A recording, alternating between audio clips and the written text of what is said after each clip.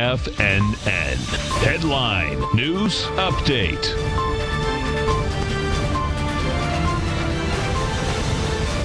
Welcome, folks. We had the Dow Industrials finish up 28, NASDAQ down 22, S&P's off 6, and that are the closing numbers. But intraday out here, folks, you did have the S&P as well as the NASDAQ and NDX 100 go to all-time highs. You had the S&P cash get up there to 32.94. You closed out here at 32.82.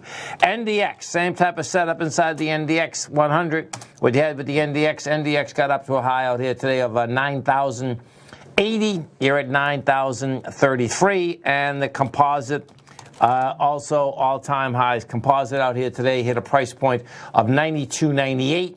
And you closed off at a 92.51. Gold contract. What do we have at gold? Gold contract traded down to a price point today of 15.36. You rejected lower price. You're going against the strength. You had lighter volume. That is saying gold wants higher price once again. We did 322,000 contracts out here today. You're going against 437,000 contracts. Gold's in a complex ABC structure on the way up with a price projection, folks, over 1,700. Your B point out here, which I expect is going to go after once again, is $1,590. Right now, we're at $1,547. And King Dollar, what do you have with King Dollar? King Dollar has failed once again on price. Bottom line, this is the fourth day in a row that it hasn't been able to hold the 97,552.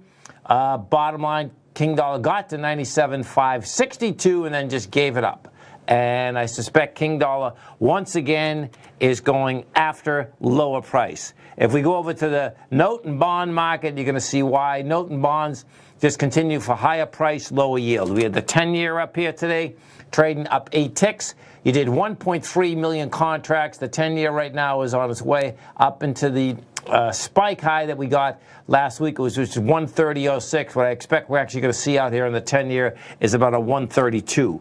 Right now, we are yielding a 1.813 in the 10-year. Bottom line, notes, bonds want higher price.